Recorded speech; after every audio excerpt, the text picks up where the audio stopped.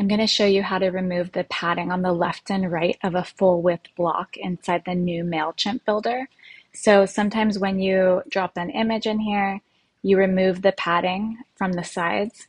When you click on preview, you still have this white space here, or it might be a background color, whatever background color you have set for this block.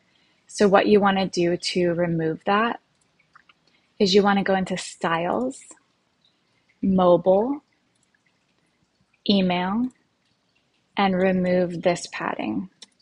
So it does also remove the padding from your text, but I think there's still enough padding here, and you can actually add more if you feel like it needs more, but I feel like the default padding for the mobile view is perfect, like here on the CTA.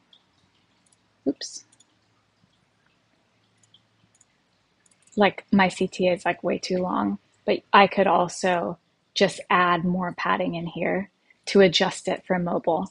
Um, and then let's check this one too.